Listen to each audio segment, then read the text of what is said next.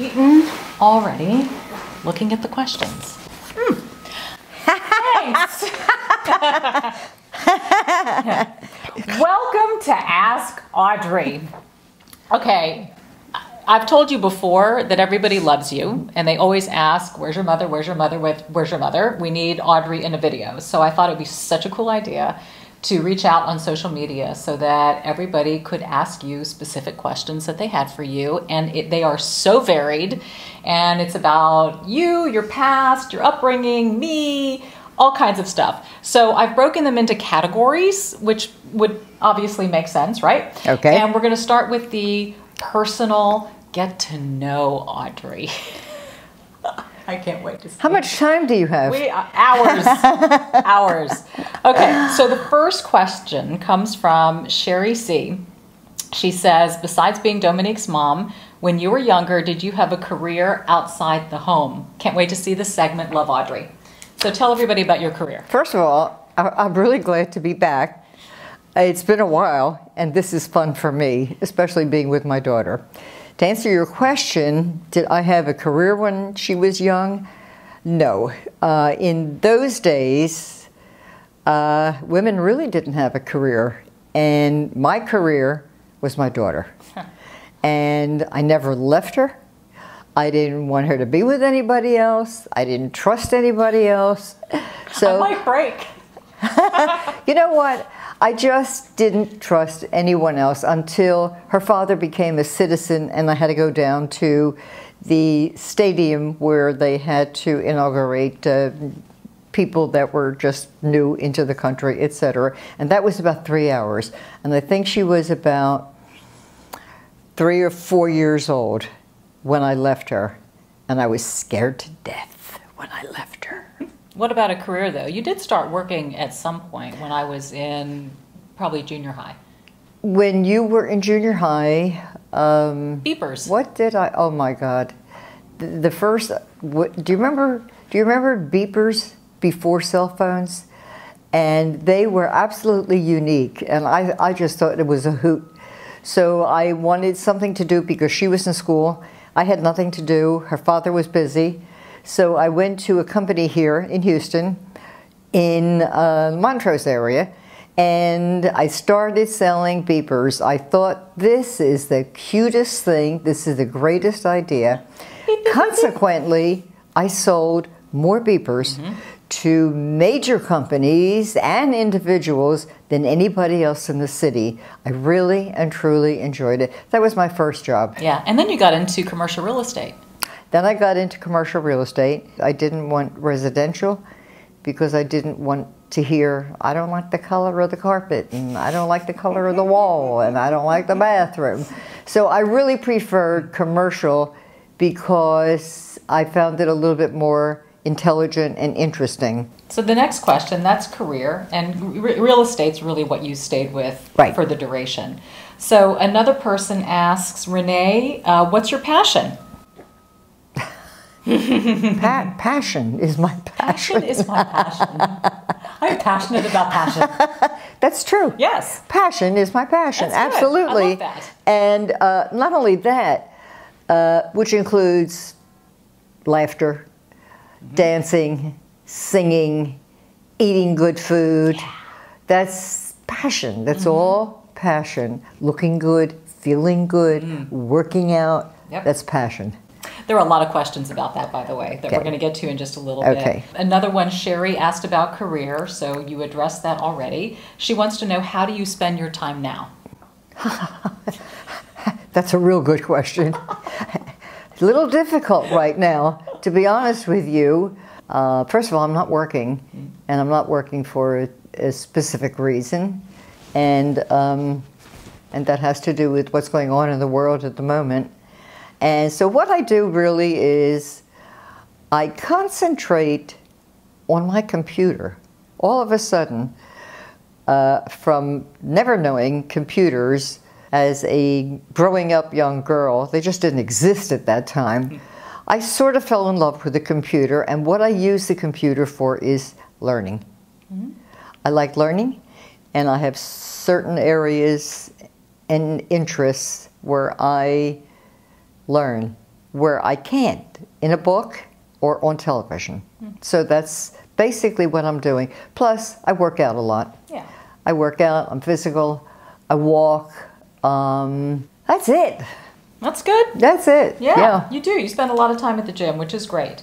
Shane asks, hi Audrey, I'm 63 from Australia. Wondering what keeps you motivated and what are your main concerns at this stage of life? What keeps you motivated? I don't know, the universe, the world, what's going on.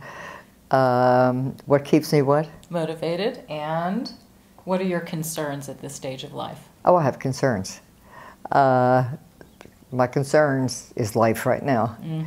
And I don't think we have to go into that because that gets a little bit negative, but I think you all understand what I'm talking about. Because what I'm concerned about, you're concerned about. That's a pretty good way of putting it. Myra says, ask Audrey to tell us about the 3 most wonderful experiences of her life so far. One, I took a trip to Europe when I was in my 20s. I got off of the plane in Madrid and I looked around and I said, I'm home. There was just something about the environment, the atmosphere, the people, the food, the everything. And I was living in New York at that time and was about to do a TV show, a quiz show, by the way, which has never happened. So I decided somehow in my mind, I was going to stay in Europe because I just loved it. And I did. And I was on a yacht with a friend of mine from London and traveled. And then I met her father in Corsica.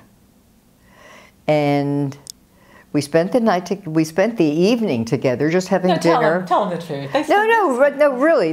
We had lunch. We had lunch together. He came on my boat, the boat that I was on. I was only on a 40-footer. He came in on an 80-footer, and it said Hamburg, Germany on the side. And I looked at the boat and I said, wow. Yeah, no, she looked at my dad and she's got a bikini on and he says, wow. The rest is history. That's one thing that European men do. They know how to flirt. They do. They know how to flirt. Okay, so that's one. Europe and Dad. Okay, Europe and Dad. And Europe and Dad. Okay, then we traveled. We traveled for 2 years. That's number 2. Right. We traveled for 2 years. I have been to practically every country in Europe. And then we came, after 2 years, we decided to leave Europe. He didn't want to stay in Hamburg. We came. My mother had bought a hotel in Palm Beach, Florida. We came to Florida, and consequently, about 2 years later, this one was born. And that was my number 3 joy of my life, or fun of my life. Glad I made the list. I was getting worried. It was at the end.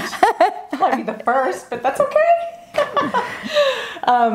Let's see, here we go. Dominique and Audrey, I would love to hear how your family ended up in Texas. I'm European and just always thought it was so interesting to know thought and perspectives about where you are right now and where you're going, but also how you got there. Dad getting connected with Hugh Letke from Pennzoil to design the Betty Lynn, which was his boat, brought us from Louisiana to Texas. And then that's when Dad started PSO Marine and made the crew and cargo boats that would take crew and cargo from shore out to the oil rigs at the time. So it was really the startup of his business that brought us to Texas. That's exactly right. That's how I got here. And I never thought, coming from the East Coast, lived in Philadelphia, somebody had a question about Philadelphia. That's coming next. Oh, interesting. Yeah. Okay, then I'll talk about that next. So from Philadelphia, from there. Wait, let me ask the question. Okay. Hold on. Okay. I love that name, Best Life Now. Would love to hear more of when you lived in Philadelphia, born there, how long, why you left, do you still have family there, do you miss it? No, and no. Next question. I was okay. Yeah. Well, you lived there until you were how old? No, I was born in Philadelphia. Yeah. Boy, was life different then. When I was a little girl, life was so different. And every Sunday, I would go with my father. If you're from Philadelphia, do you know how many steps there are to the museum where they filmed Rocky? I know. There are 52 steps going up that museum. And the food, phenomenal. The pizza, phenomenal. Soft pretzels, loved. And from there, I did a quick quiz show, and I shared an office with Dick Clark. And they shut us down. We moved to New York, and that is how I got. Then? I was in my mid-20s. So that's when you left Philly. That's when I left Philadelphia then. And by the way, I still have a family there, but I just don't go back. Yeah. I just don't go back. I don't care for it there. Yeah, Southern. Came Southern. I came Southern, right. Okay, this is a good one. I would like to know more about your Ukrainian heritage. What are your memories about your childhood? Part of my family is from Kiev, and the other part is Odessa. Now, when I was living in Hamburg, I couldn't go to visit or to even see what it was like because the communists were ruling that part of Europe. Was so close to Russia. So while I was there, it's unfortunate that I was not able to go there. But your grandmother came, and you grew up with your bubby in the house. Right. So right. you had, even though you never went to Ukraine, you had her and her culture. And she didn't speak English, but you always talk about what she would bake and make. Let me tell you about my grandmother. My bubby, as she says. Yeah. My grandmother, I think, spoke 10 words in English. And it was hello, come in, sit down, take your coat off, etc. Come into the kitchen, sit, eat. I mean, that was the most important thing. Eating. And her food was out of this world. She used to bake knishes, and she used to bake bread. She used to bake challah bread. And I would sit in the kitchen and wait for the loaf to come out. And when it came out and she wasn't looking, I would break off the end piece, pull out the whole center, put a lob of butter on it, and she would start yelling me in Russian or whatever language she was speaking, etc. But the kitchen was really the main. Yeah, focal point. That's the main thing. Europe and food is just incredible, really and truly. Yeah. This is a good one. I think you'll like this question. Christiane says, "What is your most important value in life?" Greetings from Berlin, she says. Your most important value. Well, if you're from Berlin, I can tell you as an American that my most important value is freedom. Really and truly, freedom, especially capitalism. But the most important thing in my life is freedom. Well, this is going to lead perfectly. Why do I think you've read these before? Sandra says, "Hi, Audrey. What kind of books do you like to read? What's your favorite book?" Okay. My favorite book is Atlas Shrugged. And that is by probably one of the most intellectual, intelligent Russian woman that I have ever read. And I read her when I was 19. Somebody gave me her book and said, "I think you should read this." And that was it. I was gone from that point on. You actually met Ayn Rand. I used to attend her lectures. Yes. She came to Philadelphia and New York. I attended her lectures. I would sit there mesmerized. I have never seen anybody more intelligent. I would read that book. It's 1,005 pages. No matter how long it takes you, read it. We now have a series in beauty. This one's by Laura Greenberg. Laura and I communicate all the time on social media. She's a doll. She says, "Hey, Audrey, how are you? My question for you is, what is your secret to looking so fabulous? You are ageless." What's your secret? Just wanting to. Very simple. It's just. I want to. It's a desire. If you have the desire, then you take it to the next step. Right. And you do the things that require, or that able you actually to maintain a youthfulness, and it has to do with thinking. It has to do with your lifestyle. It has to do with who you love, for instance. And who you could just eat up, and it's exercise, it's eating right, but you have to know. You can't just say, "Gee, I think I'll have a hamburger today," or "I'm going to have a slice of pizza today." You've got to know what's healthy. You've got to know what is good for the body, and exercise is extremely important. Yep. Extremely important. And the rest sort of takes care of itself, and then what you put on that better body looks even better. Yeah, good point. What makeup do you use? Foundation and blush. Oh, this is a two-parter. This is a good one. So let's do the makeup part first. Then she wants to know, do you date? Any dating advice for mature women? This is going to get good. Okay, makeup first. Okay, makeup? Here, ask her. This is the makeup queen. Absolutely. She follows my videos and purchases whatever I feature. She's like, what about this and what about that? And is my foundation too yellow or too dark? And I think it's off. And I, go over and we're like, let's try this out and play and whatnot. But you know what? You know what's funny? The funny thing is, life changes. And I remember when she was a little girl and I would sit in the bathroom putting makeup on, she'd sit on the bed and she would just watch me. Yes. She would watch everything I was doing. She was fascinated. So even when I was a young girl in my 20s and 30s, etc., I always had, it runs in my family. My mother was the same way. My mother was stylish, she was hip, she was fun, she knew how to dress, she loved clothes. And she would take me to the best stores in Philadelphia, for those listening in Philadelphia, to the Blum store, Bonwit Taylor.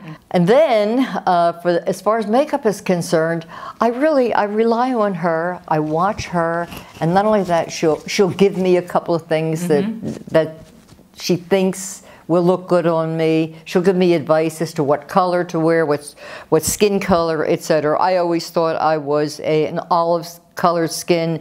She tells me it's something different, etc. And I listen to her. Yeah, I mean, you do have olive, but you have a lot of red in you. She's very dark, naturally. I mean, look at the difference between us. I carry more my father's German side. She's more the darker side. So anyway, we've learned to match your chest. But you do you prefer a matte foundation or more of a dewy finish? I like matte. Yeah, I like a matte. Yep. You know why? Because I need more to cover up right now.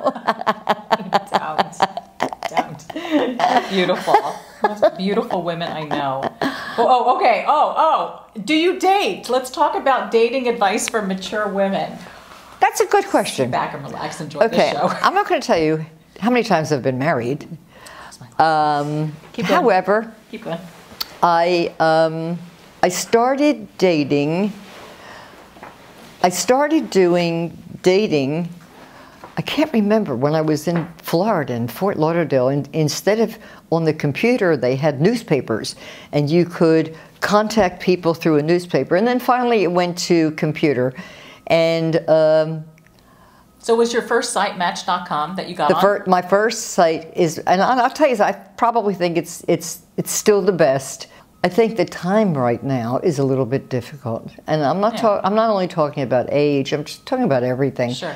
And so I went on Match.com and had a lot of dates. I really did. I had a lot of dates, and I think I was in my 60s, whatever. I don't remember. When you started? When I started, right. Yeah. Believe it or not, I got married on Match.com. Yeah. Unfortunately, it was fun, but it didn't last long. Oh, well. So anyway, I did not give up, and I was always a very outgoing, personable person, so I could go almost anywhere and meet anybody at any time, but I did choose Match as a backup because you never know. You never know. You just never know where you're going to meet somebody. And then I dated somebody else, another German, and on Match.com, and we married, and that didn't last. That didn't last too long. I hate to tell you this, but it didn't last too long. But it is what it is. But you know what? You just keep trying. Right. Just put try. Yourself out there. You put yourself out there. Exactly right. And you met somebody else here in Houston on Match.com. And then I met somebody here in Houston who I just had dinner with a couple of nights ago. See? And we dated for close to 5 years. Right. And if it's right, you do something. If you're not sure, then you just take it easy. And that's what I did with him. Very nice, very sweet guy. And just basically not 100% my type. And I didn't want to make another mistake. I really and truly did not. And so we're still friends.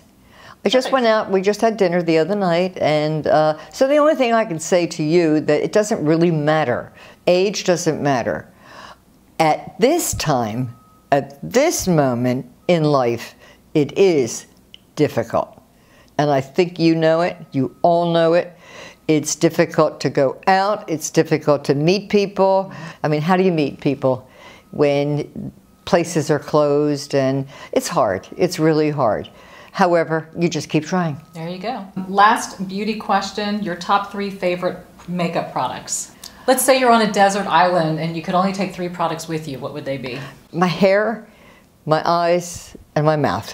Okay. So those are the 3 areas that are important to me. So I would take something to make my hair look good. Okay. My eyes, to make my eyes pop. So mascara, liner. Mascara, liner, color, etc. And lipstick, I've always liked a, God, I can't think of the name. You always like a good bright pink. I always see you in a big, bold, bright pink. That's correct. Like your that's my favorite. I don't like dark. Yeah. I don't like dark, and I can't wear light because of the color of my. I can't wear my daughter can wear light. I can't because my skin color is too dark. And I'm light enough to be able to. And she can do it. I can't.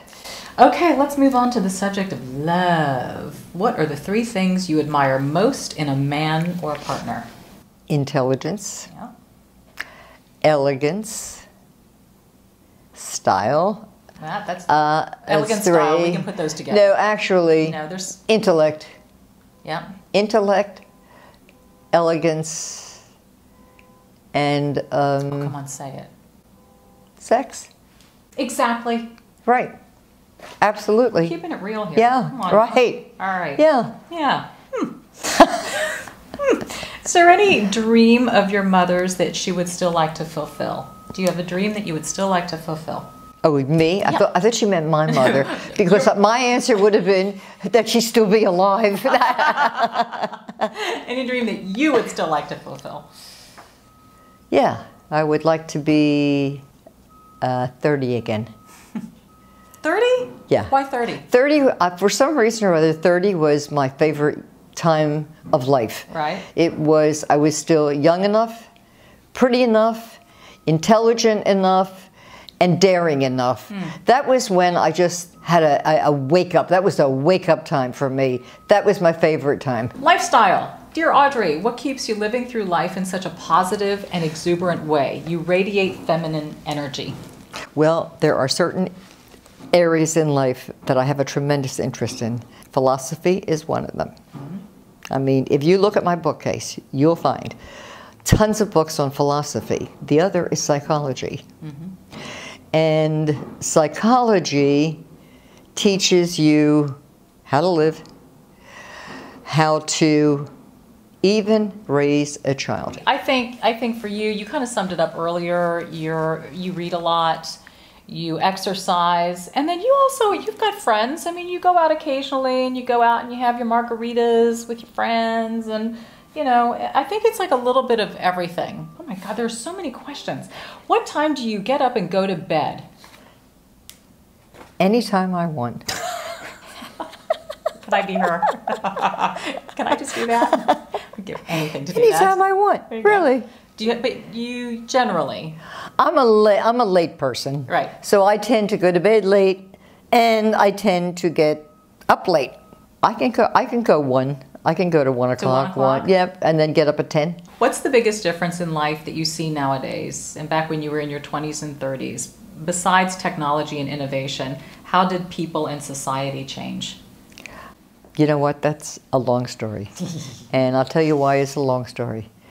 Dominique says to me so often, Mom, you grew up in the best generation. You grew up in the best of times. Yeah. And she's absolutely right. Yeah. People were elegant. They were kind. They smiled. They had fun. There was music. There was laughter. There was food was important. Family was very important at that time. God.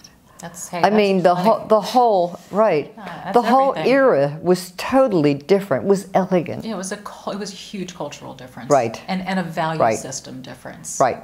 Yeah, lucky you. You're so lucky. Yeah, I was. I know. Let's go into wellness. How do you deal with any aches and pains of aging? Do you have a favorite supplement or therapy for various ailments? I have no aches and pains. And the reason I have no aches and pains is because I exercise. And I think I take about 15 or 18 supplements. And I know what to take. You see, when you have an interest in maintaining your body, you learn how to do that. And that's exactly what I did. So I take supplements that are proper for me, and I make sure that they're high quality. I will not skimp on that. Yeah. Because that's important.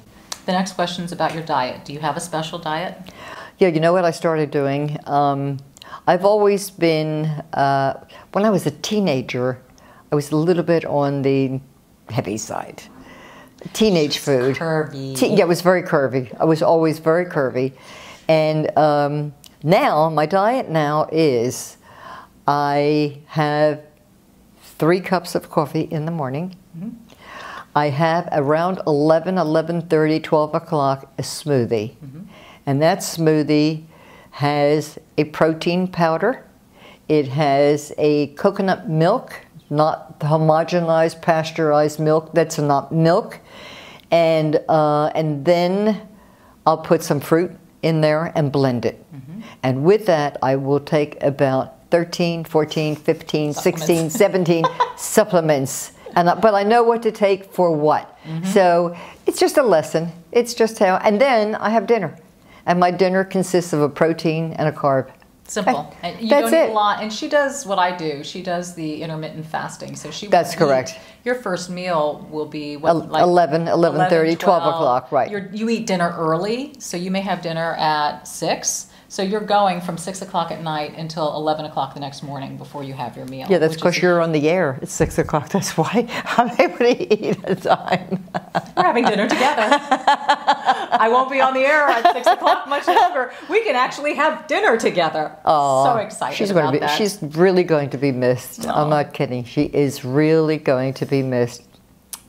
Oh, well, you know what? She had a great run. Had an amazing She run. did. Amazing. Absolutely amazing what she has done. So few women started when she started and now have accomplished what she's accomplished and now on to the next phase of her life, which is just it's unbelievable for me.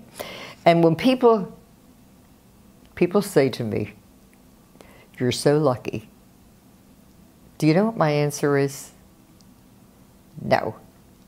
She's lucky. And don't take it the wrong way. And the reason I say that is because I knew how to raise a child. Because of my interest in life, which was psychology and philosophy, etc., I just knew how to do it. Next. Well, motherhood and Dominique questions. And these are so funny because everybody seems to think, or maybe wants to think, that I was some kind of a wild child. So what is the wildest, craziest thing that you and I ever did or have done once I was of legal drinking age? I took her down to Cozumel. Oh, we went to Cozumel. I was not of legal drinking age. I was 13 and a half. It doesn't matter. Who cares? My grandmother had her first job when she was 14. Who cares? Anyway, we go down to Cozumel, and we're staying at this really nice hotel, and we're on the beach, and this one meets a group of college students, and she becomes... High school and college. High school and college, and becomes very friendly with them, and they were really nice. Yeah. Really nice, boys, girls, etc. So they invite her out for a night out. Drinks and a party, etc. At Carlos and Charlie's, right. So she goes out with them, and I'm in Cozumel. I don't know anybody in Cozumel, so I'm just hanging out, and I'm just going to restaurants or bars or whatever. And it's getting later and later and later, and I go back to the hotel, and I'm saying to myself, oh my God, it's getting late. I don't know where my daughter is. I'm in Cozumel. I'm in another country. I got a kid who's that age, out with a bunch of college students, etc., and I don't even know their last name. So if I had to, in any way, try to find her, I wouldn't know how to find her. 3 o'clock in the morning, there's a knock on the door. They're carrying her in to the room. That was after I threw up in the plant. She threw up outside. There was a big fountain and a planter out there. She threw up there, and they carried her up to the room. I tell you, I was never so happy to see my daughter in my whole life. I'm not kidding. I said, my God, I let her out. I don't even know who she's with. I don't know their names. So that was about the wildest. That was the craziest. And that was the first and only time I ever got so drunk where I threw up, by the way. That was it. I got that out of my system really early. And she was never a drinker. No. Yeah, never I'm a still drinker. not a big drinker. Right. Yeah. That was absolutely. That was so funny. That was so funny. Oh my God, did I get scared? I'm sure you were so mad at me the next day. She's down at the beach. I wake up late, like noon. I look around. My mother's gone. I go down to the beach. She's kind of giving me that stink eye look, like, yeah, I know what you did, and you're probably hurting. Yeah, I was. You were upset. Oh, you're worried to death. Well, of course. You're in a foreign country. Your kid's out with a group of kids you don't even know. Yeah. Hell yes. Anyway, lesson learned. So, hello, Audrey. Was Dominique a good girl or a rebel growing up? Do you know the word good? She was even gooder than good. I'm not kidding. She was never a rebel. No. Never a rebel. She was, my God, the most perfect child growing up. She did everything. She did everything right. She never did anything wrong. She never did anything ugly or mean. She was not a rebel, was never a rebel. Mm-hmm. Her mother was, I wasn't even that much of a rebel. I was to a degree. To a degree I was a rebel. Yeah. And that was basically my thinking, because if I disagreed with the majority of the people and what they were thinking, I just went my own way. And if you want to call that a rebel, then I was a rebel. Right. She was not. No, I would definitely play things by the book. I hate to say it. She was just perfect. No, it's impossible. Impossibility. I describe myself as an old soul. I felt like I was brought into this world much older than my actual age. That's true. Right? Yes, Wouldn't you absolutely say that? true. Old soul. Yes. Yeah. Where'd you get the name Dominique? Okay. Here's the best one. And you know, the interesting thing is, I mentioned Ayn Rand before. Mm-hmm. Now, the book that I recommended was Atlas Shrugged. And the first book that I read that was given to me by a friend was called The Fountainhead. Mm-hmm. And the heroine's name in that book was Dominique. Dominique Franklin. Right. And when I had Dominique, when I knew I was pregnant, there were, the names that I like the most are French names. Somehow or another, I just like French names, especially for females. And the funniest thing is, when we moved here, don't forget her last name is Sachse, which is a German name. Mm-hmm. Nobody could pronounce Sachse. Everybody would say Sachet, yep. Sanchez, etc. And then they couldn't even pronounce Dominique. They would say Dominique. Yeah. Which drove me crazy, because I purposely picked out this name and I thought it was so beautiful, And I could not believe that people were not able to pronounce it. So finally, they got it. Now they do call her Dominique. Yep. Sachse, right? Get that right. What moment were you most proud of me? The minute I saw you. But I didn't do anything. That's right. You didn't have to. You didn't have to. You're here. They held her up to me, and I looked at this kid, and I said, oh my God. I was like half groggy. I said, that's it. I mean, that was the greatest moment in my life. Really. Really. I don't know how you mothers out there feel about your children, but let me tell you, I mean, I went crazy. Absolutely crazy. And then the nurses kept yelling at me because I kept running back and forth to the nursery. And if she was crying, I started yelling at the nurses, take care of her, take care of her. In those days, they didn't bring you to the mother immediately. So I just kept running out there every half hour. And I was in a nightgown or something, and they said, you better be careful, you're dressing too sexy. You're going to have another child soon. That's what they kept telling me at the hospital. But that was it. That's funny. What's your dream for me? Where do we begin? Yeah, where do we believe? My dream for you is that you stay the way you are. I don't know how you can get really much better. My dream for you is to always be happy. Always, always be happy. And to live a life of joy and enjoy your child. Enjoy your child. He'll be leaving soon. And it's hard. It's hard when they leave. But what I want for my daughter is just pure happiness and joy. The happier, and she is that type anyway. She is that type. So I want her to stay the way she is. I don't want her to get another day older. I don't. I really don't. Don't get old and stay happy. That's right. And always look gorgeous. And she's always going to look gorgeous. Yes. Oh my goodness. Oh, that's good. I love you. Thank you. Not as much as I love you. Oh, I don't know. Okay. What color of hair do you like best on me? She's not going to like this. No, it's okay. Blonde. Blonde. I know you like me best blonde. Yeah. You know why she was born? When she was born, she had blonde hair. And I have pictures of her with long blonde hair and bangs, etc. So she looks so pretty with blonde hair.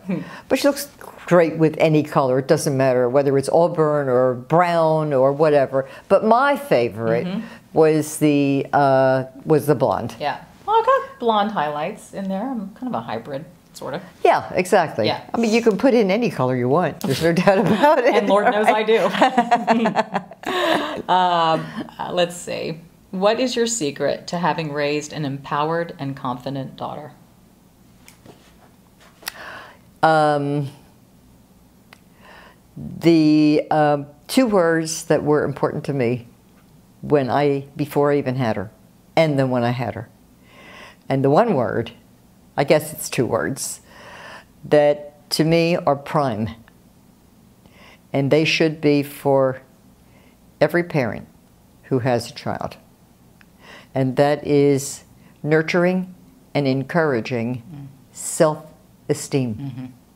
There is nothing greater. There is nothing more that an individual can do or can't do if you don't have self-esteem. Right. And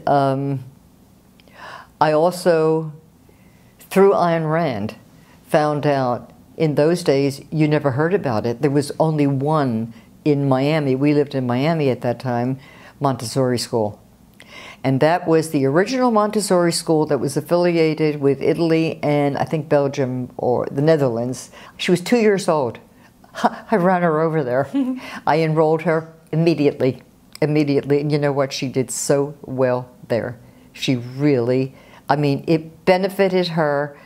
It's difficult today because the school system is totally different. Because again, I mean, Children don't know history. They don't know a lot about the world. When I read the Montessori system, I said, that's it. There is no other school for her. But in this area, educating a child, developing a mind for the future, I can't think of anything more important. Mm-hmm. Nothing. That's it. Nothing is it? No, everything is it. But we're out of questions. Okay, well, it's been a pleasure being here again. Maybe in the next, if I'm still around. If I'm still around. If I'm still around. Really? I keep myself in shape, etc. Yes. But maybe we can do this again, maybe next year. Maybe it could be like a yearly thing. Like a pap smear. Yeah.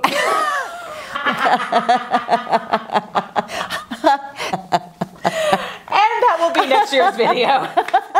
On that note.